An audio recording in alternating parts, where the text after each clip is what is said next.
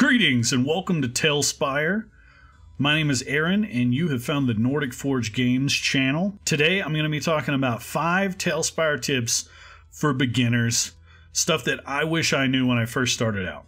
So first things first, let's go ahead and click begin and we will go ahead and get a new board loaded up.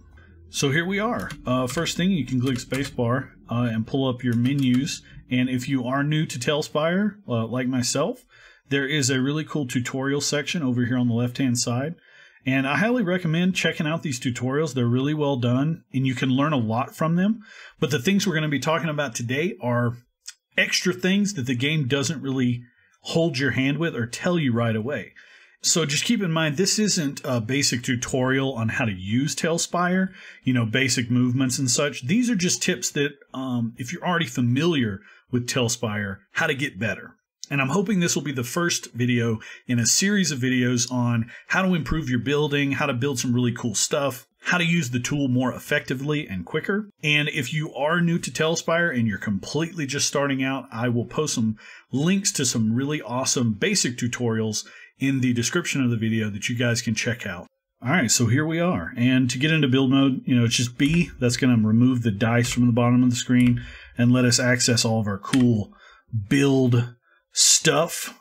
You can resize and move around your UI here just to give yourself a little bit more bigger view of what you're working on. And that brings me to tip number 1, which is start small.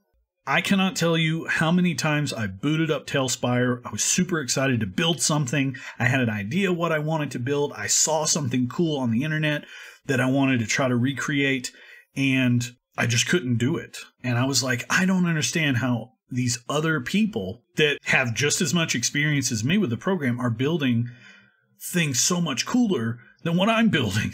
Everything I build sucks. And I think, one, that's normal when you're first starting out in TaleSpire. There is some growing pains and a learning curve. But tip number 1, starting small, is the best advice I can give you. And when I say start small, I mean as small as you can, really. So this is your standard 8x8 tile here, the grassland tile. It's not a massive area to work with, but this is where your building needs to start. Your setting, essentially. So starting with an 8x8 tile is really fun because it's quick and easy. You can plop it down and you go, okay, what do I want to build on this 8x8 tile? You could build a small house. You could build a camp in the wilderness.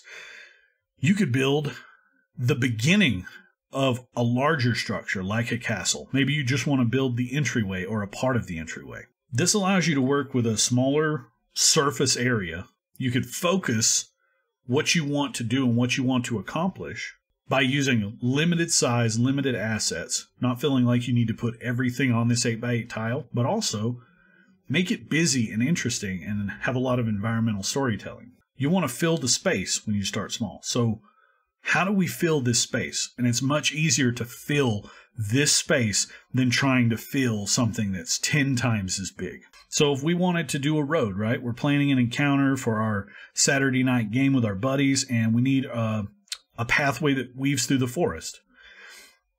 You can have an encounter on an 8x8 tile. You can have a role-playing session on an 8x8 tile. You can have a small battle, There are a lot of options for you, but let's say you wanted a roadway. You're like, okay, what do I want to put here? Maybe I put a road kind of curving through here. You grab your road tiles and start messing around and seeing what you can create.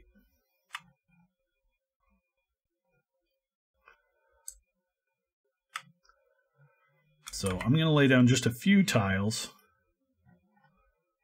to give us a fun idea of what maybe we're wanting to build. And a lot of times what you create first isn't what you end up with. So keep that in mind too, is the first thing you create may not be the best thing you end up creating in that session. You may want to scrap stuff. You may want to start over. So I'm just trying to find some different interesting tiles here and vary them. So there we go. It's very flat and boring, but we've got our basic roadway. And you know what? If we wanted to continue it, it would be very easy to put down another 8x8 tile. And we're still starting small. We've built this, and now we're like, you know what? We want a little more space, or maybe we want a clearing over here. So it would be really easy. Grab another tile. Before you make a big, 200 by 200 tile. Maybe you just want to do a 16 by 16 board. So you can lay down these other tiles as you expand slowly and not worry about, oh, I've got to fill up 200 tiles worth right away. No, don't stress about it. Start small. So that brings us to tip number 2, which is learn the shortcuts. Now, this is easier said than done, right? Because your tip is just to go learn something. That's pretty sucky. Yeah, no, I'm not telling you to go learn something because a lot of these things are not in the tutorials for the game. They're not in here. I mean, there's a few things, like how to rotate an object or how to move it up and down or how to move it side to side. But there are some shortcuts that will make things tremendously easier. So learning the shortcuts are going to make things quicker for you, easier for you, and it's also going to make things more relaxing, which is pretty cool because TaleSpire is such like it's a vibe of a game. It's like you're just chilling, you're building stuff. It's like therapeutic almost, especially when you're enjoying the process. And if you don't have to worry about going in the library and searching for the tile you want and forgetting where it is and, oh, where do I go get it and how do I put it to where I need. No. You want to have a good time. You want to be able to chill and vibe. All right, so I'm going to show you a few of the shortcuts that I use every single time I build that have made building funner and easier for me. So number 1 is the control key. And you'll hear people refer to this as the clipping key. So it's control, right? So let's lay down an object. Let's this big rock here. Which, by the way, I'm pulling the rock off of my favorites bar. Down here, I'm going to show you guys how to use this bar because that's another thing that was not explained to me or in the tutorials. And this bar is really awesome because it's nice, clean, out of the way, and you can put all your favorite stuff on it that you want to use. So we have a rock. Here it is. And we can move it around the area with no shortcuts, and it just kind of snaps wherever, which is fine. But a lot of times you want to push it down in the ground, or you want to hide it behind something, or you want to turn it around and make it look exactly how you want it to look. The best way to do that is the control key. So when you tap control 1 time, you don't hold it down, you just tap it, you're going to enter into clipping mode. And as you can see, it's not moving up and down anymore. And the dotted line, the dotted grid that it's moving on is the height it's at. So the height is completely set, and it will not change until you place it or you right click on your mouse and get rid of the object. But when you hit control 1 time, it's going to put you into this clipping mode. But it also can control the height of the object. So not only are you clipping, where you can push it through stuff. So for instance, if we had 2 rocks, here's a rock here and here's this rock. If you don't use clipping mode, see it's not wanting to go inside that rock. It's going to try to snap around it. It's going to want to be behind it or in front of it. It will not go through it. But once you hit control, now we can pass the rocks through each other. And we can rotate them and put them however we want them. And you can actually make some really awesome stuff with clipping. So just tapping control 1 time. Now if you hold down control, it moves up and down. So I'm holding down the control button right now and moving my mouse up and down. It's changing the height. And I let go of control, it stays at that consistent height. So if I push it down to the ground and let go of control, it's underneath the board now. If I want to raise it up so it's just peeking out, let go of control again, it stays at a consistent height. All right, so I'm going to drop it in the middle of the road there. So we've blocked our road. All right, so I don't have anything selected right now. I could pick up a rock, but I'm not going to. I'm just going to Control Z and put that back where it was. Let's say you have an object on the map and you don't want to pick it up. You just want to change its height. Well, the control key can be used for that too.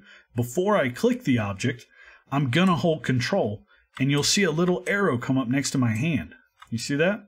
And that's letting you know, okay, now you can change the height of the object before you even click it with your mouse. So I'm holding down control and now I'm going to click it and move it down with my mouse, and it's not going to move directionally across the same plane. It's only going to move up and down. And then you can let go. And so you can basically smush things down into the ground without moving them at all. It will not move left or right. It will only move up and down. And that's really handy if you have something tall like a tree on your map and you're like, you know what, it's a little too tall, but I don't want to grab it and try to re-snap it. It's where I want it to be. I just want it to be lower.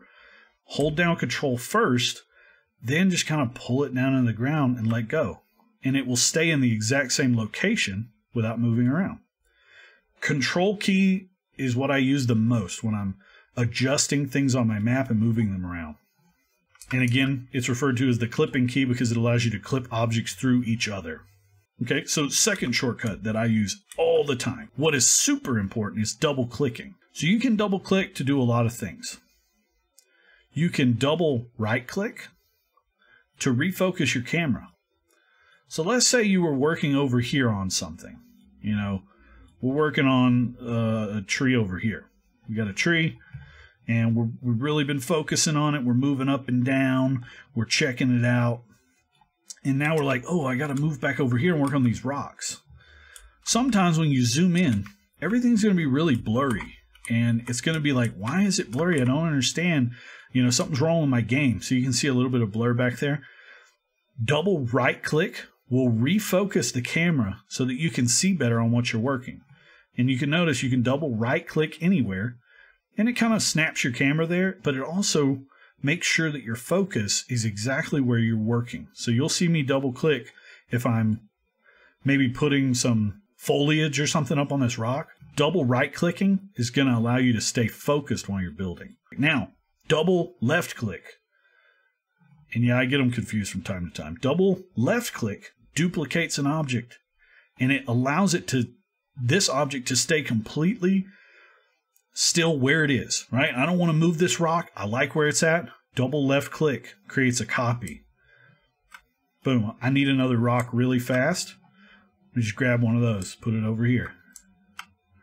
Oh, I need another tree real fast. I'm going to put a tree over here. Double click that tree. Double left click the tree. Remember, double right click will just make you move over and focus on it. But double left click will create a new tree. And that combined with the control key, clipping objects into the ground, you know, using the top of that tree to create bushes and what have you, that's a really quick and effective way to move around.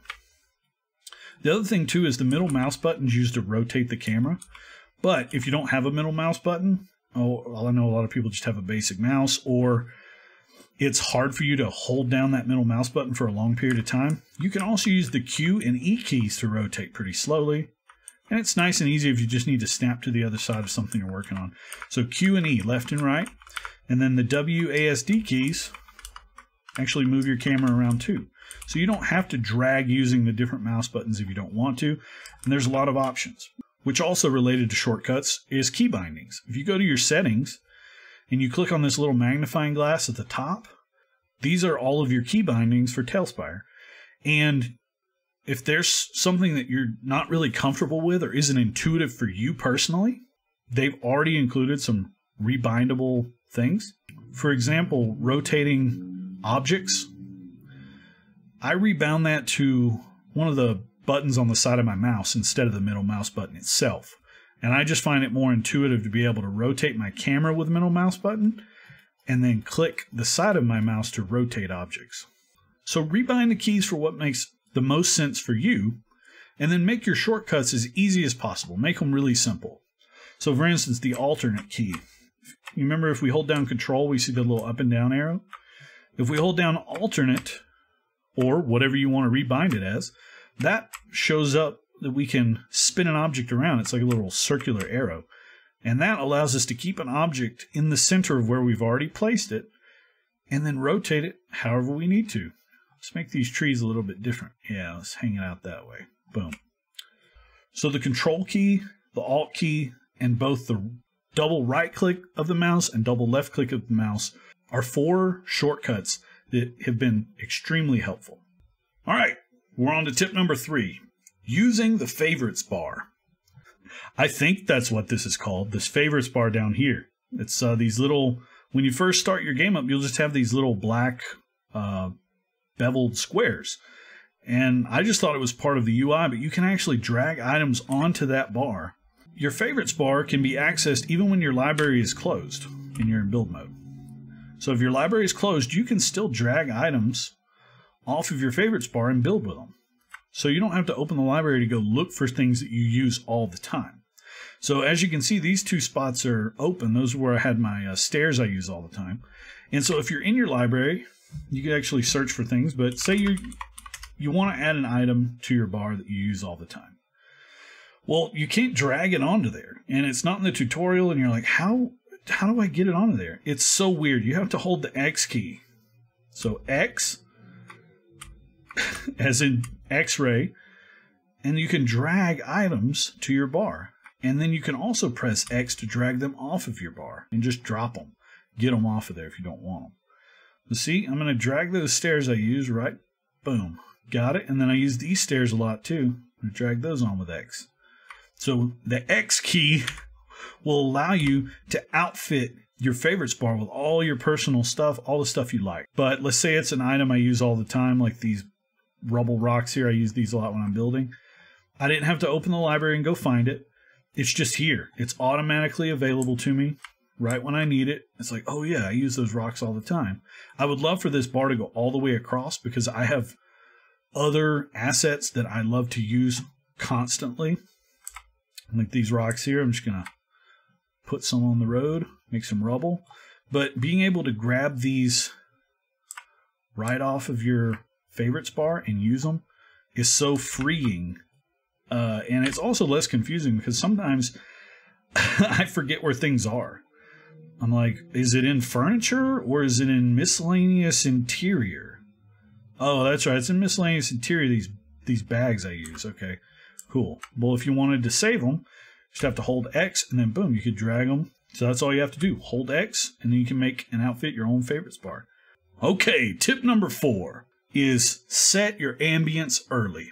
And what I mean by that is have a plan for what you're wanting to build, right?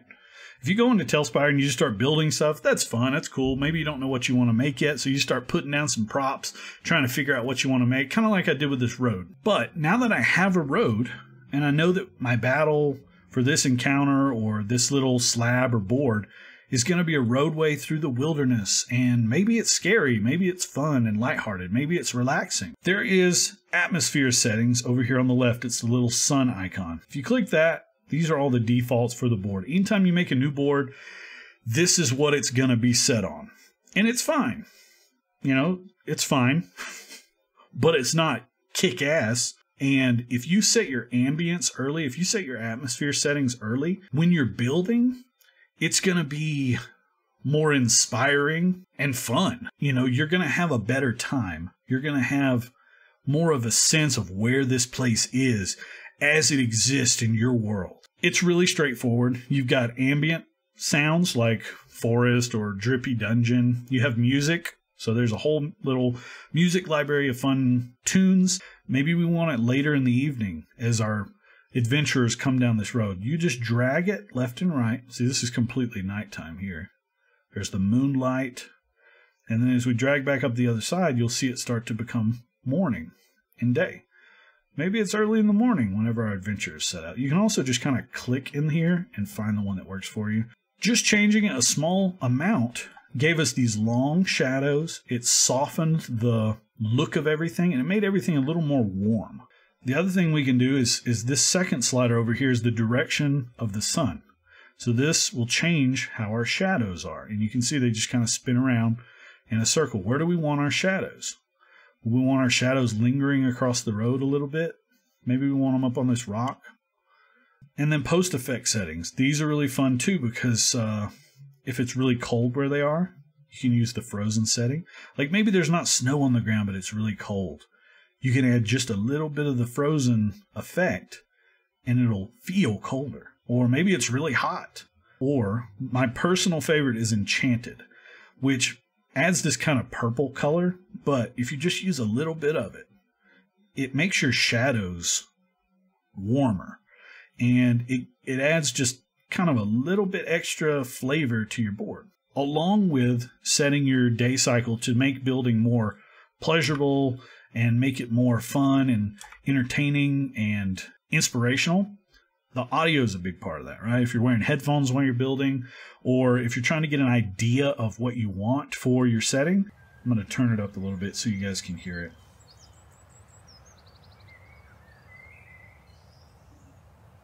And these are endless. They're just looped. So we're building a walk through the forest during the day or during the morning. This makes sense. Set your ambient sounds and music early in your building process and just play around with them while you're building, just like you would move a tree. Go in here and move this stuff around and see what works best for you. You can really change the mood of your board by adding just a little bit of music.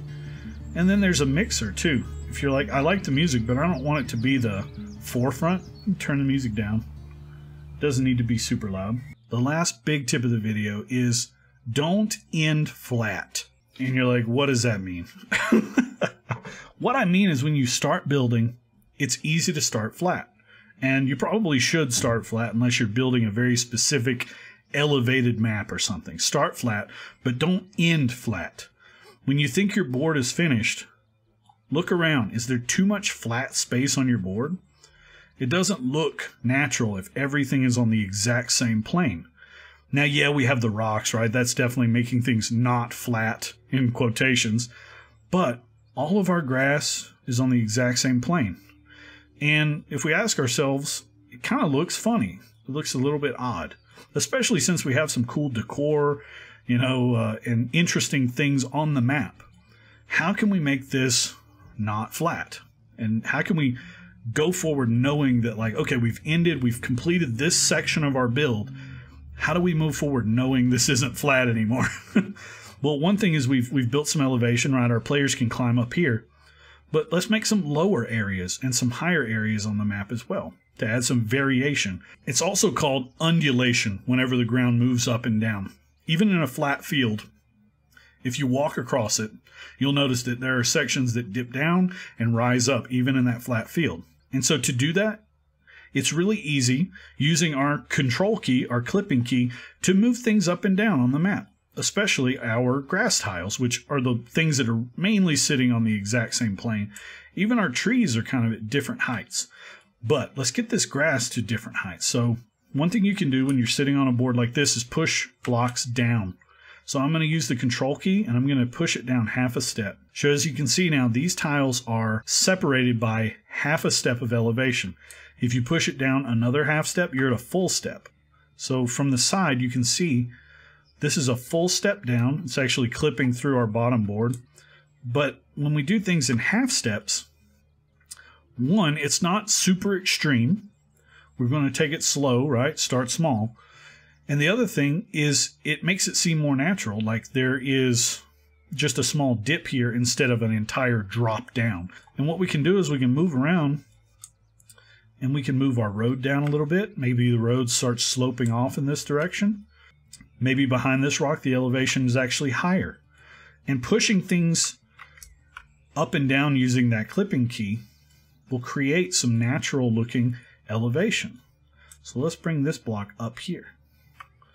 And what you want is you want to have an element of randomness to how you move blocks, but also think about the terrain, think about where the rocks are, and would the land slope up or down in that area. But sometimes just moving things up and down will kind of decide for you. Okay, that actually looks cool. I like that. And you have some space here. If you don't like how that opening looks, remember you can use your double click shortcut and you can put another block underneath there to fill that hole. And that just makes the edges of your board look a little nicer. You can make things more. You can make things more not flat, if that makes any sense. Let's go grab some other tiles here in our nature section. So we've been using the 2x2 grass tiles and the 2x2 road tiles. So everything's 2x2. They also have this really great 1x1 tile right here. It's the same texture as our grass tiles, same side, but it's 1x1, which means you can create some more varying undulation in your ground. And you can create some more interesting shapes for your players to look at. Just by doing the same idea, snapping it up and down about half a step each time at different levels. And maybe even certain areas using a full step up. And we can create even more variety. And that's where those shortcuts come in handy to be able to quickly and effectively change elevation of your board. And now if we go down here to sort of a player's perspective, you can see how much more interesting this board looks to a player and to yourself. Now the player starts out a little bit higher.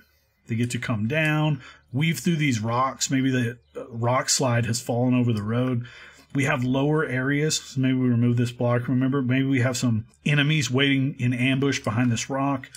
The elevation assists in storytelling so much. And then the road starts sloping downward, maybe toward a village in the distance. On this 8x8 tile, all of a sudden we have a lot of ability to create stories and for the players to create stories themselves. And you do that even further through adding more assets. And so for instance, if you think an area looks like it's a little bit too sloped off or too high, you can add stairs. Or you can take, this is like a little mud tile, and you say, you know what if I clip that into the ground and make more of like a dirt slide here so it doesn't look like it's such like a hard angle like it was built in Minecraft. You can take and add more assets to make your board look and feel more natural. Even though it's all cubes and rectangles and hard angles, you can actually take these different assets and by using our shortcuts and clipping, make them look so much more real.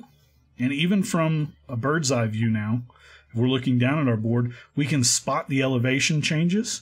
We can see that more assets have been added, making the details of the board more interesting and fun. And once I really started using all 5 of these tips I've talked about, my builds started looking how I wanted them to look. And they started to be more fun creating. I didn't stress as much. I didn't go, oh man, I hope I can make something cool this time. It was, I know I can make something cool. I want people to feel like they have the power to make something exactly how they want it, make it look awesome, have fun while they're making it, and be confident in doing so. If you want to make something awesome, you can. And this tool is fantastic for tabletop gaming, especially in today's world, right? And not only is it a creative outlet for you to be able to build actual worlds, it's a social outlet for you to be able to bring your friends in and show them the stuff you've made. That's what brings me to my extra tip for this video, tip number 6, which was not in the title, I know, but check out the stuff at Tales Tavern. Tales Tavern is a website where people host their creations and share their creations so that you can import them into your boards or your campaign for use in your games. The website is set up really nice. It's clean, it's easy to use, it's easy to understand, and it's a great place to find inspiration. It's a great place to go if you need an asset really quick or you need a slab really fast because you didn't do a whole lot of planning for your game. Go be inspired by what's on that website. Be inspired by these other creators. My goal for this channel has always been to provide resources, inspiration, education, and assets for people interested in role-playing games, tabletop community, gaming in general. So if that's something you're interested in, I'd love to have you as a subscriber. Let me know if you have any questions or comments, or if you need help or need advice. I am more than willing and excited to go on this journey. So thanks for watching again, guys. I hope you have a fantastic rest of your day. Keep being awesome. Keep building awesome stuff. And until we meet again,